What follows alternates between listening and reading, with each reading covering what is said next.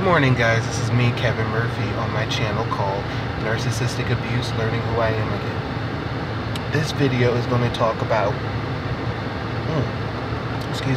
This video is going to talk about my childhood and the real reason why I experienced childhood bullying. But before I get into that, I'm going to talk a little bit about my childhood as, growing up in the house with my parents and so on and so forth. So up until the age of 4.5, I was the only child, and I was very, very spoiled as a kid.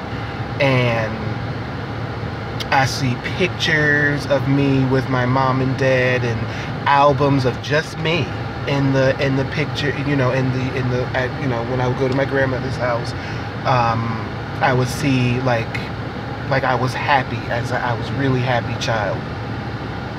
And it wasn't until probably a little after my brother was born, certain things started to change. Like my dad was my rock. Like I did everything with him. Like he was my everything at that age. And I looked at him as like my hero. Like he was definitely my guy. And I would do fun things with my mother too, but I was really I was closest with my dad.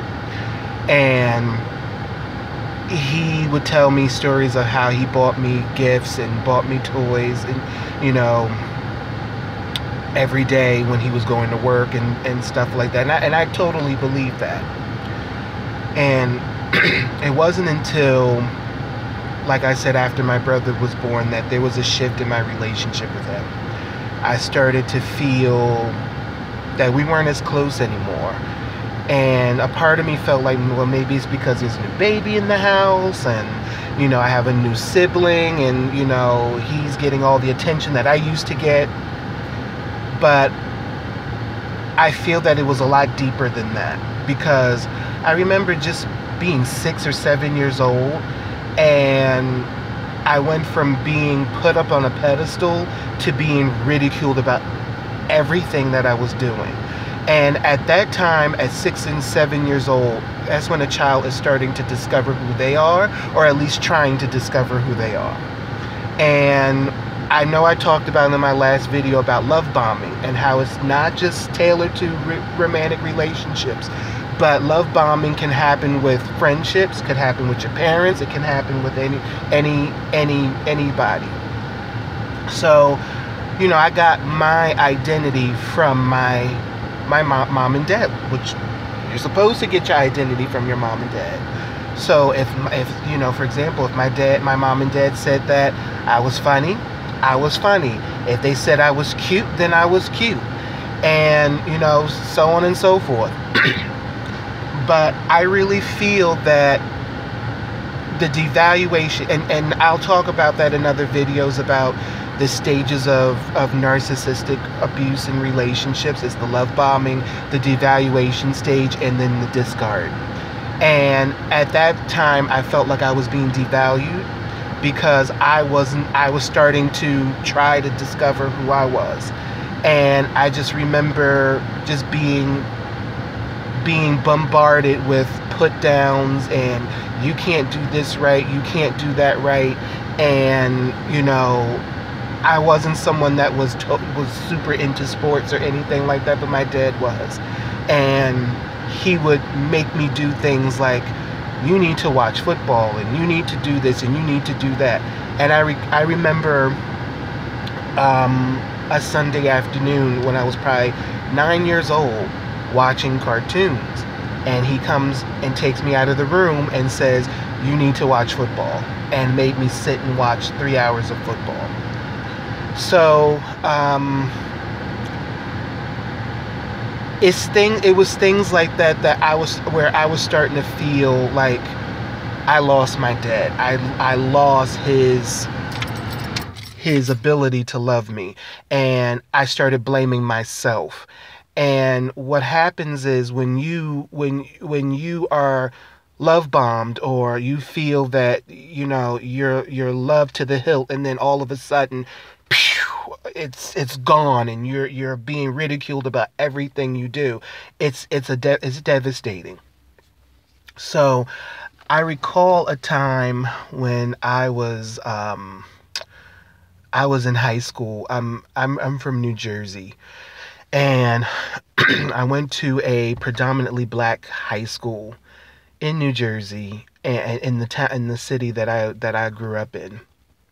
And I recall a situation where there was this guy that I really, really, really wanted to be like. He was confident. He had a lot of luck with girls and things like that.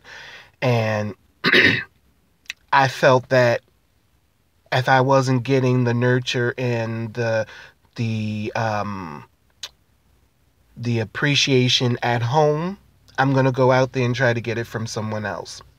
So this guy, I didn't really know him that well. I would see him around when we went to middle school together, and I also just saw him around, the high school. But there was this girl that I was talking to at the time, who I was really good friends with.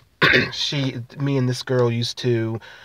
We weren't going together, but she and we just hung out together a lot and whatever. And she was a hot mess herself, and she knew this guy that I'm talking about, and I told her, I said that I really I mean, it was almost an obsession. I really, really wanted to be friends with this guy. And I felt that by just being associated with him, then I would get girlfriends and have friends and stuff like that. And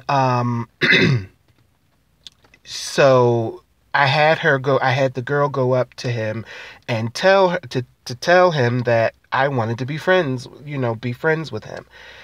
And that's another thing that us narcissistic abuse survivors will do. We say the damnedest things and do the damnedest things. And I mean, and we don't realize it until it's already done. That, you know, some of the things that come out of our mouth and some of the things that we do is incredibly socially inappropriate and socially awkward. But anyway, so she went up to him and she said, Kevin Murphy really wants to be your friend, and he likes you as a friend, and he wants to get to know you and things like that. And I'm just saying what I'm saying now is just I feel like, gosh, Kevin, you need your ass kicked for going up, for even going through that. Because if I knew what I know now, I wouldn't have said anything to her, and I wouldn't have even been in a situation like that. So he tells this girl that I was friends with at the time, I don't want to be friends with Kevin Murphy. He's gay and he's a queer and he's all this other stuff. And so, I started, I felt really crappy at when she told me what he said. And again, I don't remember verbatim everything that was said, but I know that, he wasn't interested in being friends with me. And so one thing, as a narc abuse survivor or victim or whatever you want to call it, we do not deal with rejection really well. And I started doing some very, very, very, very stupid, weird things. And, it was like a form of acting out, like I talked about before. You start, you, in the home, you're not allowed to express any emotion. The narcissist is the only person that's in the house that's supposed to be angry. The narcissist is the only person in the house that's supposed to feel any kind of feelings. You are supposed to be like a blank canvas and not think anything, not say nothing, and just be, just be. And so that was my way of acting out. The way that I wanted to show my dad that I was hurting, I was showing this guy at the school. And the very thing that I was trying to avoid was happening, because the other kids started finding out what I was doing. The police got involved. I prank called this guy's house for 2 months straight. almost every day, because and getting other people to try to convince him of why he should be friends with me. And so, you know, as a and this is why it's important to heal, and it's important to get your life together, because us narc abuse survivors, we will do some of the thing we'll do some things out of operating out of our own pain and operating out of our own hurt that we will later regret, and it'll make our life even more. It's almost like you think your life is a shit show now. It's going to be even more of one if you when you act out and behave in the way that you do. So I ended up having to transfer schools because of the fact that the damage was done. And so I went to another school that was not too far from where I grew up, and some of the same things was happening at that school. It wasn't me trying to be friends with anyone like that, or I wasn't in a situation like that anymore, but it was the same thing where I was being bullied and things like that. And then I started realizing that the narcissist, like the narcissist in my life at the time was doing things to perpetuate that bullying.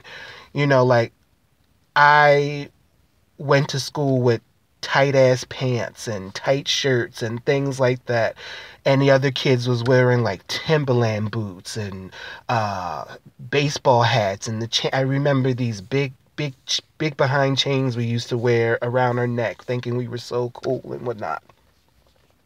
And and that is the beauty of journaling and the beauty of prayer and things like that, because it was during those times of prayer and journaling that I really started to discover where this was coming from. And this is not a channel to bash my dad or to bash my mom or anything like that, because at the end of the day, I still love my parents. And this is a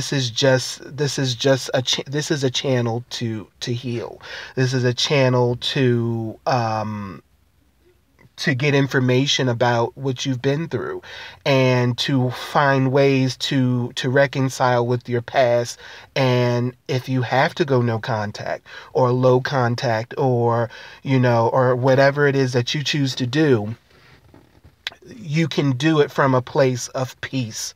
You can do it from a place of, I'm trying to heal, instead of doing it from a place of anger, bitterness, or smearing or slamming the narcissist. Because then if we're doing that, we're no better than the narcissist. Then we're doing a smear campaign on them. So I've learned to not chase after people. I don't chase after nobody for love. I don't chase after nobody for friendship or anything like that. And when you learn to love yourself and you learn to heal from that abuse, you stop trying to look for that surrogate dad or that surrogate brother or that surrogate sister or that surrogate mom or that surrogate whoever. And yeah, so I've learned so much just through my journey. And I learned, because for years, for that situation that happened with that guy, I blamed myself for years. And I said that, is this who I am? Am I a crazy person? Am I, and you're not. I know I'm not. And if you find yourself acting out in ways like that, know that you're not crazy. Know that there's nothing wrong with you. Know that you're not a stalker. Know that you're not a weirdo. That you're operating out of your own hurt. You're operating out of your own pain. And that's why it's incredibly important for you to work on yourself and to really heal from that wound, from that original wound, and work on that.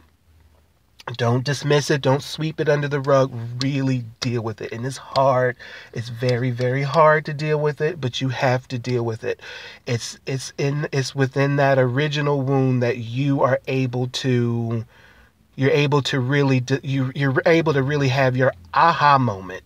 And yeah, so that's what happened with me through praying and journaling and just learning that it's not my fault. I'm not a crazy person. I have learned to forgive myself for that situation. And I've never done anything like that again. So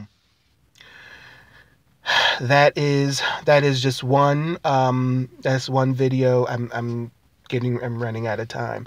So I'm going to do another video on more experiences that I've had with narcissistic abuse, and again, these people and these situations are the effect. They're not the cause. That guy that I went to high school with was not the cause. He was the effect of the fact that I did not feel loved, that I did not feel appreciated anymore. And that cause is something that you have to deal with. So that way you won't have a situation where you're trying to chase after someone for validation and for love and for support. And, you don't want to do that. It's no good. So stay tuned for more videos. This is Kevin Murphy. And I hope all of you enjoy your holiday for those who are off like I am. And stay tuned for more videos. Bye.